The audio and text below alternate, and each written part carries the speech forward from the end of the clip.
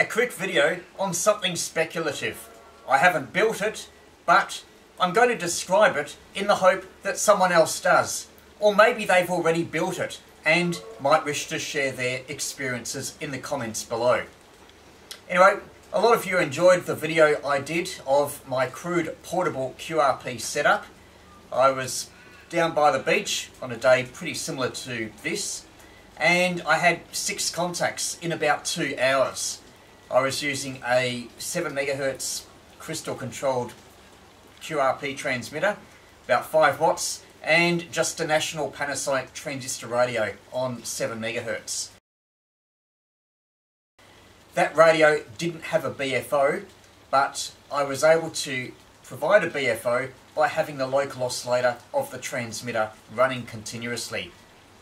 Anyway, what I'm going to speculate about today is, can you receive CW signals without a BFO?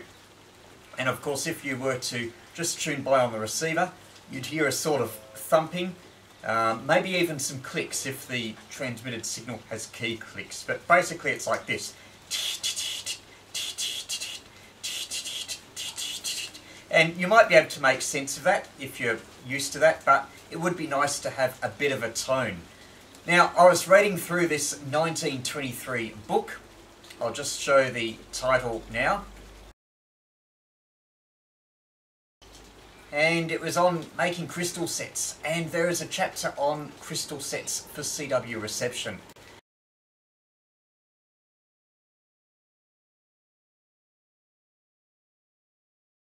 And how they did it was they interrupted the audio going into the headphones.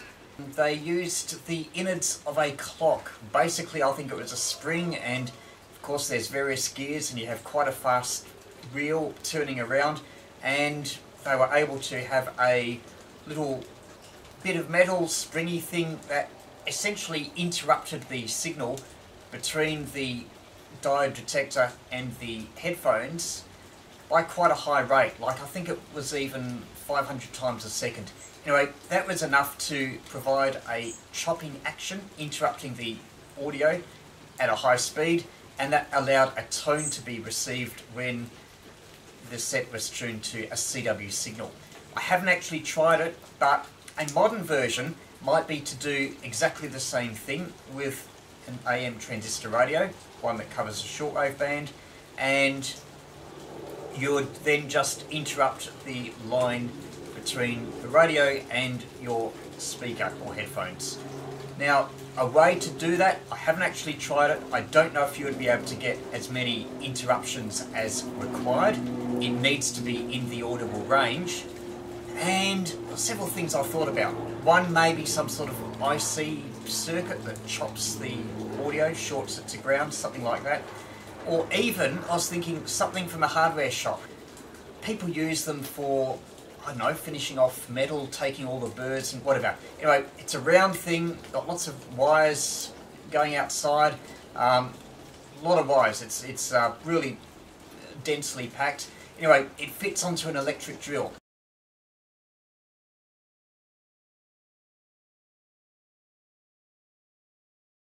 Maybe you could put it on a hand drill. You might get some electrical interference if you use an electric drill. Anyway, if you put it on a hand drill and drilled like this, and then you could have one connection to the spindle of the thing, and then another connection to the bits of wire on the end of this rotating thing. Anyway, that should interrupt the audio at a sufficiently high rate, hopefully, to make it audible and provide sort of a crude BFO action, although it operates in a different principle, and allow the reception of CW signals on an AM receiver. Haven't actually tried it. I know the selectivity would be very poor, unlike a BFO, where a signal off frequency would be a different tone, so you'd be able to select it if you're good at selecting audio. This, you wouldn't be able to do that, so it's pretty much only good if there's a strong CW signal and there's no other signal nearby. Still, it would be easier hearing that tone than if you're just listening to the without anything like that. it would produce a crude modulated CW effect in the speaker. Haven't actually tried it. If you have, let me know. I've got too many other things on to build it myself, but anyway, I recommend investigating it, making one up, especially if you're into home workshop stuff and you already have one of those in the workshop, and I think it would be fun. Let me know how you go in the comments.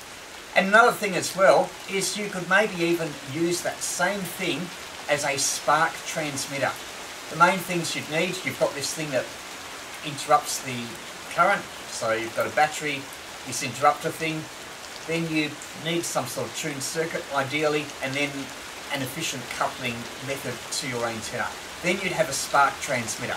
So you could potentially have a spark Morse station with a transistor radio and this chopping thing. Anyway, all very speculative, haven't tried it before. It's raining, as you can see, so I've got to go in and produce this video. Have fun. If you've had any experiences, let me know in the comments below.